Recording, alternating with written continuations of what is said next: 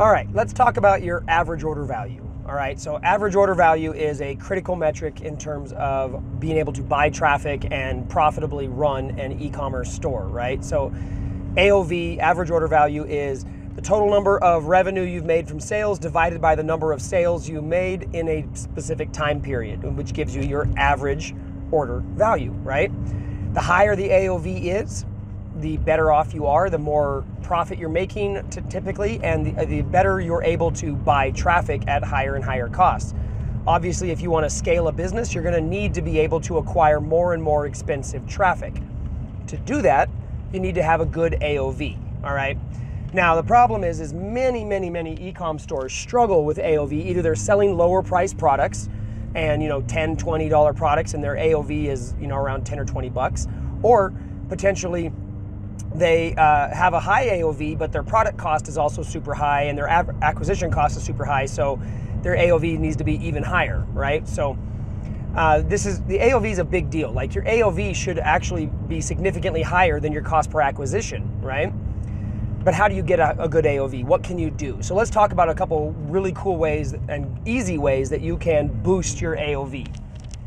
Okay, the very first and the simplest thing you can do to boost your AOV is simply to start testing your price elasticity. Okay, so price elasticity means the range of prices that you can sell your product for, and there are different impacts they have on conversion. So just because you're selling your product at $9.99 doesn't necessarily mean that that's the best price for it or the maximum profit for it when you average everything out. So an example, we used to sell a kitchen slicer, it's called a mandolin. It basically it slices, it dices, it chops, it has all these different attachment type things. And we started selling that at $19.95, and then we raised it to $24.95. And then we realized that, hey, they're still buying. So we kept testing it. And we actually found out that the magic price point for us was $37.50. Okay? I'm sorry, $34.50, excuse me. It's a big difference from 19 bucks, right? Now, not every product works that way, but we kept raising the price and testing it and realizing that we were still making more money, still making the same sales, and we were able to test price. So simply by raising your prices, you can get a nice boost to your AOV. That's the easiest way to do it. The next thing you can do, besides raising your prices, is offer a bundle, okay? Put things together, sell 3 or more items, 2 or more items. Put 3 products together, 4 products together. Even if they're the same product, let's say you were selling supplements, you could put 3 protein bags together and give them a bundle deal, or 6 protein bags together. Or maybe you were making some kind of a fitness thing. You can give them a pre-workout, some BCAAs, and their protein in a bundle, like the performance bundle or something like that. You could do the same thing with jewelry, bracelet, earrings, necklace combo, right? Anything you can do to bundle them together. Print on demand, guys, you could do t-shirt, hoodie, hat, or t-shirt, hoodie, or t-shirt, tank top, hoodie, or all kinds of things, right? Or potentially you could add in a mug or a pillow or one of the other. There's so many different print on demand options these days. But anyway, you could take the same design and put it on multiple items and give them an option. Somebody who wants it on a t-shirt might also want it on a sweatshirt. Simply by bundling, that allows you to raise your price. And if you can bundle it, combine the 3 together, offer them a discount if they spend more to buy the bundle, and still raise your AOV and your profit per item up significantly, okay? So bundling is one of the easiest ways to do that, okay? Another thing you can do that is actually what most people are already doing, or are at least attempting to do, but they're not necessarily doing it right, is you can use some sort of average order value type boost, which is typically an app that they use on the store somewhere, right? So there's you see a lot of the apps that will add like a related products, or Amazon style, customers frequently bought, and then the 3 items that customers frequently bought together. Now, on Amazon, that's proven to work really, really, really well, okay? And there's a bunch of app companies that make apps and plugins for e-commerce stores that have duplicated that, okay? And then that injects that little script and then that widget into the site, and on the product page, somewhere down the page, it will show, hey, customers usually buy these 3 items together. And you can obviously put whatever you want in there to show up. Another way of doing it is below the add to cart button.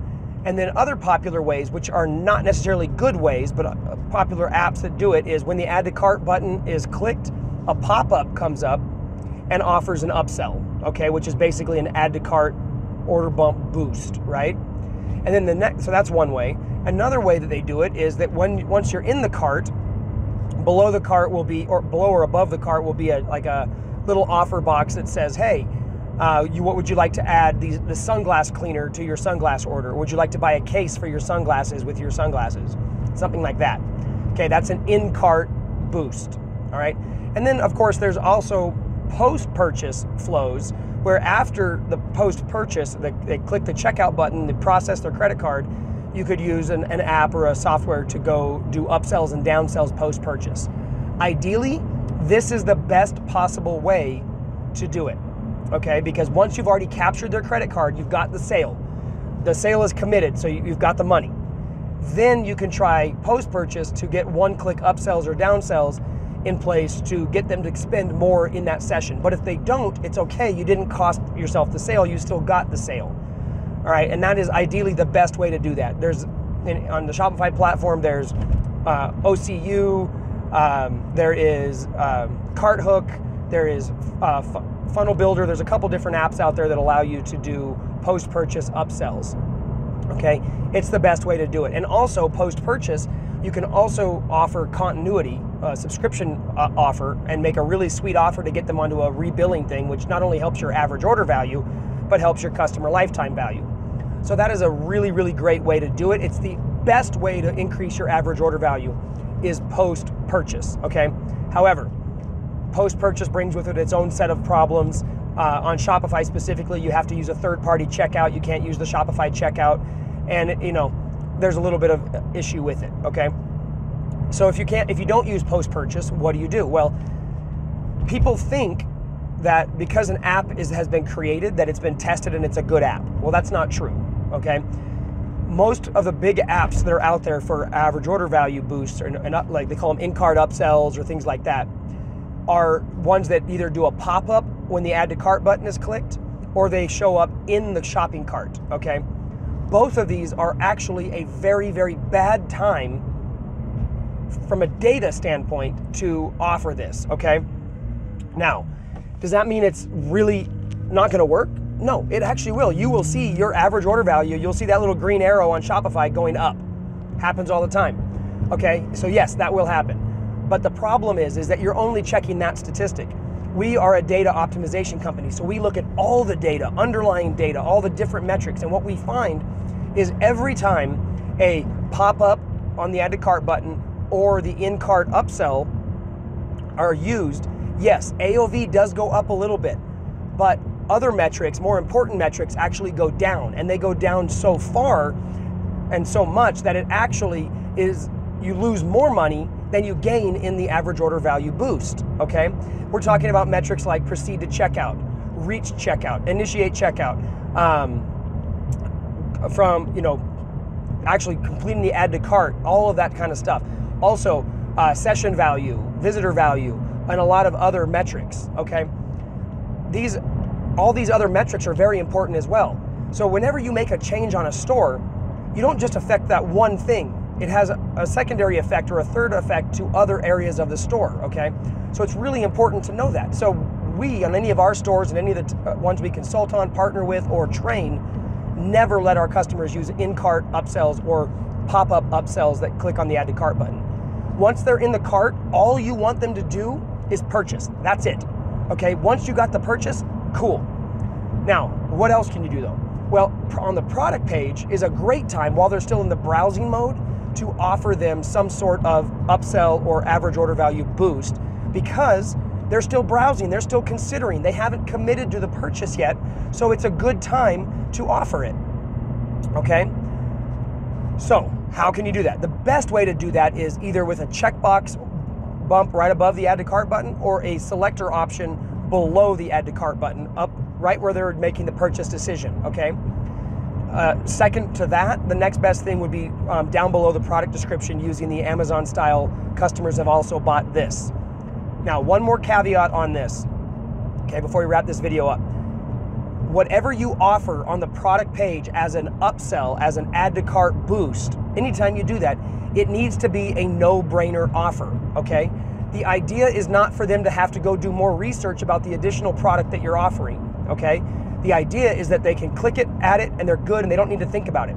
So if you're trying to sell them additional like jewelry, and then you say customers also buy these 3 other types of jewelry or 2 other types of jewelry, chances are they're gonna need to go to that product page of each one of those pieces of jewelry to see if they actually like it, if the measurements are right, and if it fits them, okay, or if they like it. That's not a no-brainer. That actually broke the buying process because they were already considering the item that they were on. Let's say they were looking at a ring. They were already there, they were ready.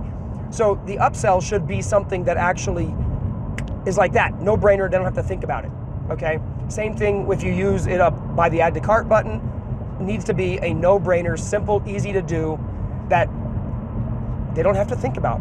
Anything that requires cognitive load, making them think about it and breaks their concentration of what they were already doing, is actually going to hurt you more than it helps you, and your average order value and other metrics are not gonna rise nearly enough, okay? But if you do that and do a no-brainer offer, do either post-purchase flow or on the product page upsell, then you can really do some nice things to boost your average order value. And you can also combine that with price elasticity testing and bundling to really maximize your average order value. So guys, if you like this video, watch these 2 videos over here because they're gonna show you even more ways to optimize your store. And also, don't forget to click the subscribe button below and the little bell icon to get notified when I release new videos.